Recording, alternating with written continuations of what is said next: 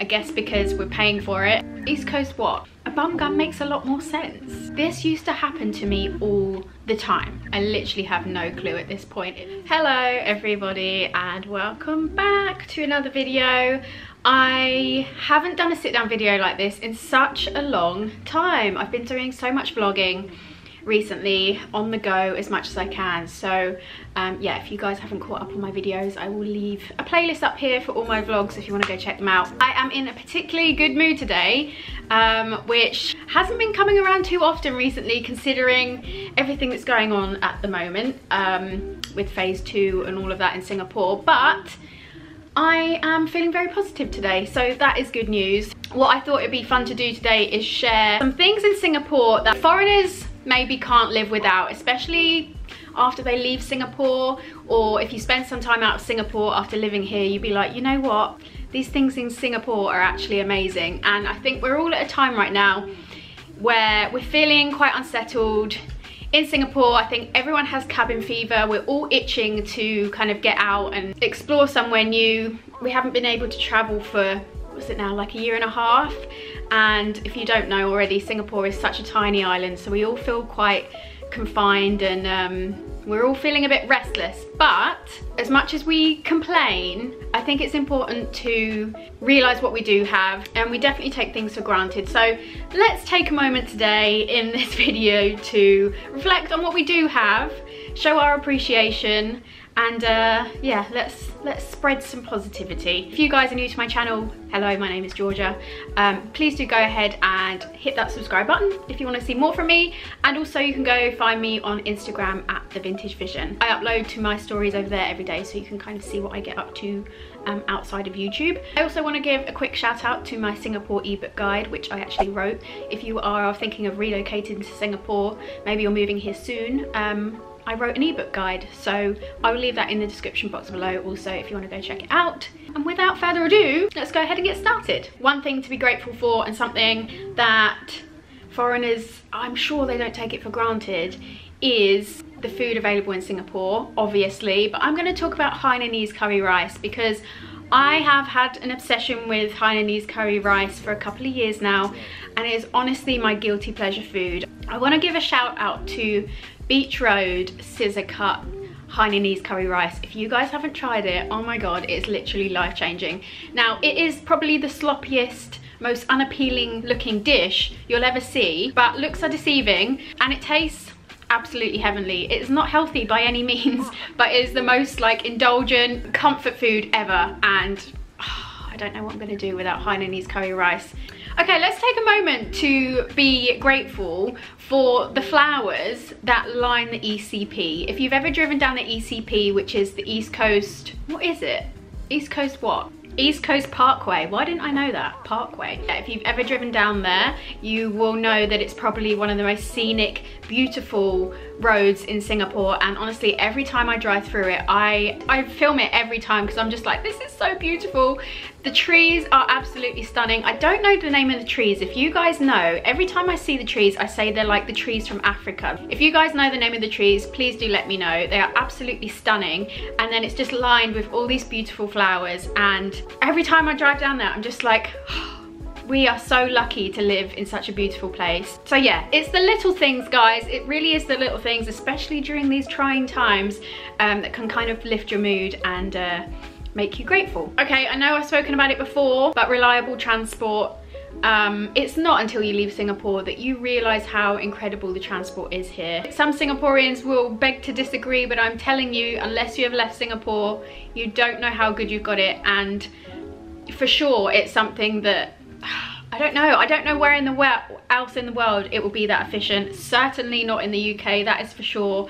Public transport is so expensive in the UK. So for example, I live 20 minutes from King's Cross station back in the UK, and just that 20-minute train ride outside of London into my hometown costs me the equivalent of $40 one way. Oh no, is it return? Yeah, return, but that was with a rail card, and I don't even have a rail card anymore.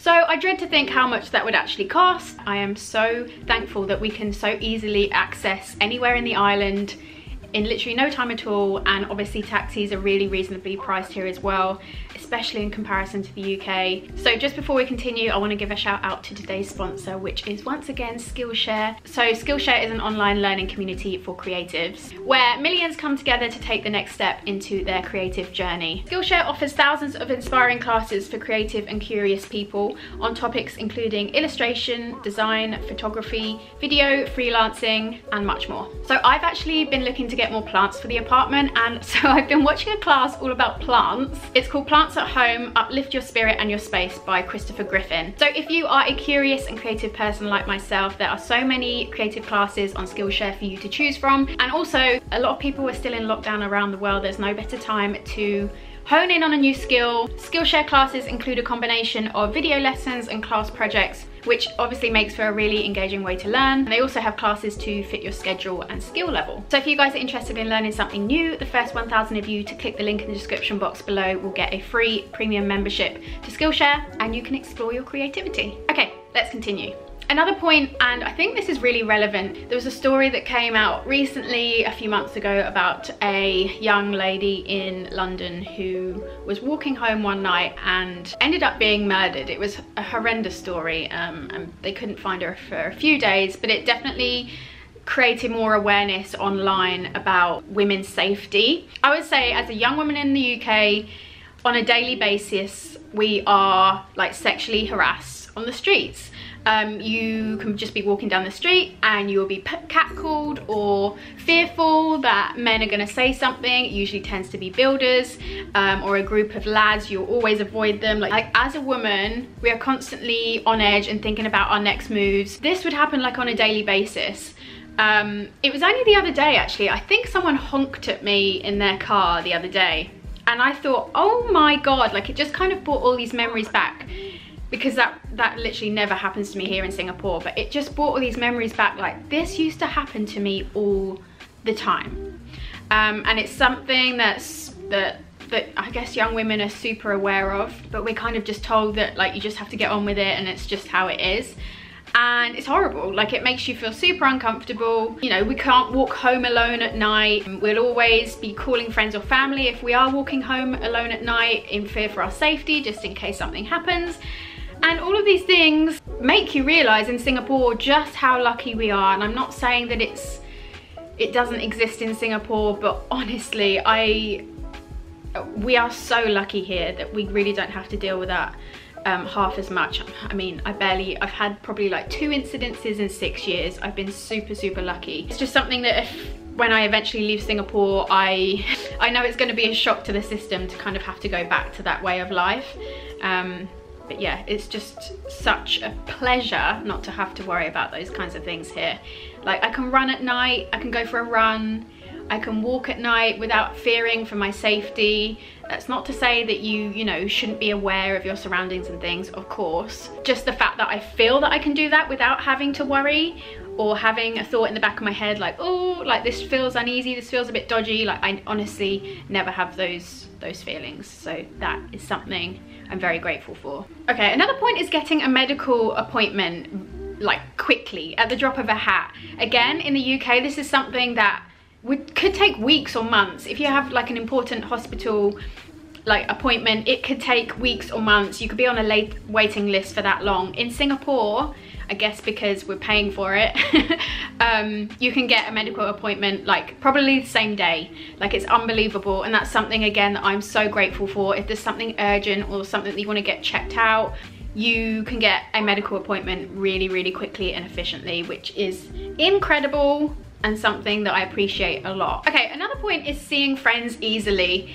In the UK, because it is a bigger country, we can have friends scattered all over the country. So some could be like 2 hours away, 3 hours away. Seeing friends that live a few hours away, it kind of becomes like a maybe once a year thing, or a once every 6 months kind of thing that you're seeing them, which is crazy to think, because I think like in Singapore we don't realise how lucky we are that we get to see friends like at the drop of the hat, because we all live pretty close together. Most of me and my friends live in the city, and obviously because it's such a tiny country, you can hop on public transport and see them like within like 20 minutes or something. I definitely have a better social life here than I did back home, but then that was a long time ago, so We can't talk about Singapore without giving a shout out to the malls and the airport. Obviously, Changi Airport, when it's open and fully functioning and we can actually fly out of Changi Airport, it's honestly, in my opinion, one of the best airports in the world. Not only is it absolutely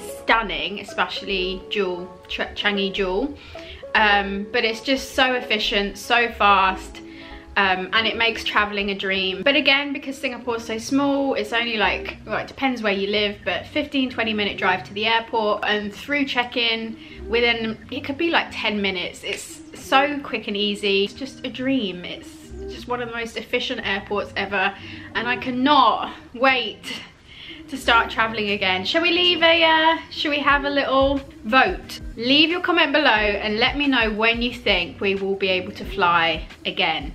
Let me know the month and the year that you think we'll be able to travel in and out of Singapore again.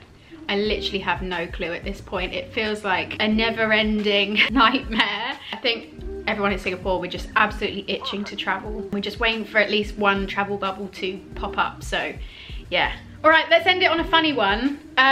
Life has taken on a new meaning with a bum gun. I'm gonna show my appreciation right now for the invention of the bum gun. If you don't know what a bum gun is, I don't think that's its technical term, but it's basically that hose that is situated next to the toilet, which you use to clean yourself up. And I will admit, when I first moved to Singapore, I saw that and I thought, I am never using one of those, that's gross. And I don't know why foreigners have the perception of that being gross, when in reality, it's cleaner than not using a bum gun. Because, we're getting a bit graphic now, but normally, you know, if you're using toilet paper, it can take a while to clean yourself. But with a hose, literally like a couple of squirts and you're clean, you're good to go. And yeah, I just think hygiene wise, a bum gun makes a lot more sense. It really does. Yeah, if I have a home in the UK, I'm gonna make sure that I have a bum gun installed, because it's changed my life, what can I say?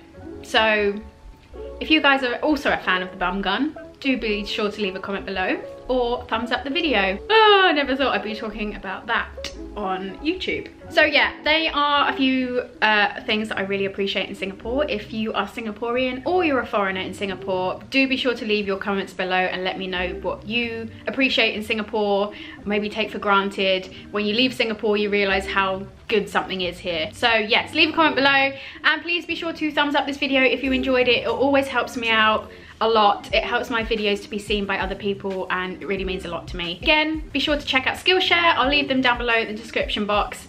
And stay positive, everyone. Let's keep smiling. Thank you guys for watching as always, and I will see you in the next one. Bye.